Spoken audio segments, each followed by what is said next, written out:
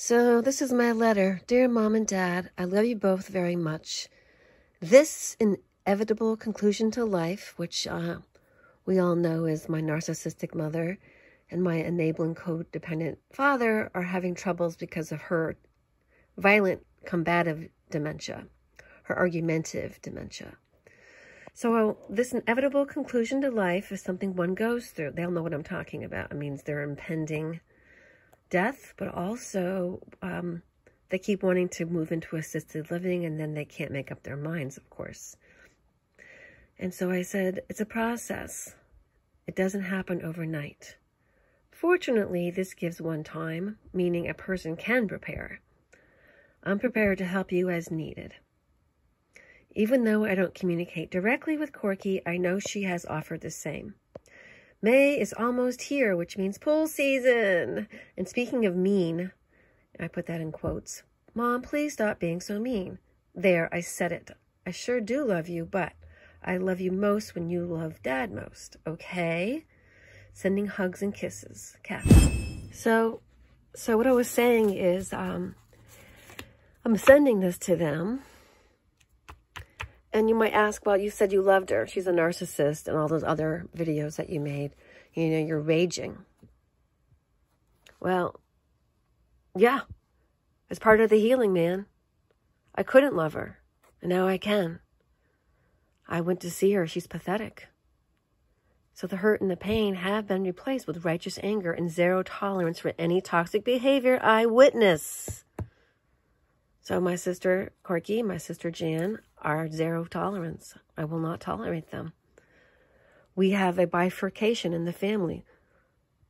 People see things completely different. The difference is those of us who haven't told the other people what to do, meaning myself and my brother, have been kind towards the two that have been mean. And I was told by my own children that I was being bullied and bossed around by my two sisters. And I didn't see it because I had grown up in that narcissistic family structure. And it had become normal. But I also said in this letter that I would, I'm prepared to help you as needed. Well, there's a caveat there, which I don't need to say. They have dementia. You have to keep these letters simple.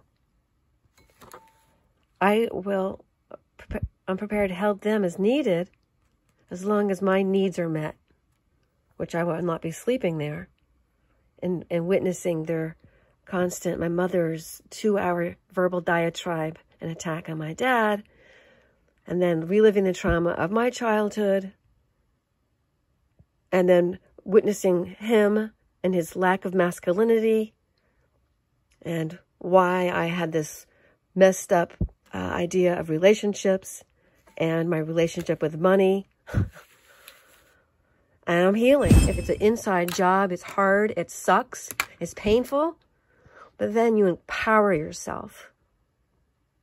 Okay? Anyway, this is modern art, which is really stupid, but now, this guy was German-born, and of course, you know, he suffered because of the Holocaust, you know, constantly being reminded here in the States. This is the Art Institute of Chicago, appreciates your patronage. That's where this came from. It's a gift set. But these paintings, this abstract art by this artist, Gerard Richter, comes to the museum through a prior gift of Joseph Winterbottom and gift of the Lannan Foundation in 1997. And whatever that point I-68 means. You do realize that they had in modern art, and they still have, these appraisal scams in order to be able to write off $1 million or whatever that canvas is appraised at. So here's how the scam works. It's great. A painter paints a painting, and then they're paid a price for it. My point is this. You've got this art that's been created. The artist has been paid. Somebody purchases it. I guess that would be Joseph Winterbottom. Look into who he is. I'm sure he's a philanthropist. Winterbottom. I love it. And then he gives it to the Lannan Foundation. as a gift. But first he has it appraised. So what I want to know is, what did he buy his art for? Meaning this one.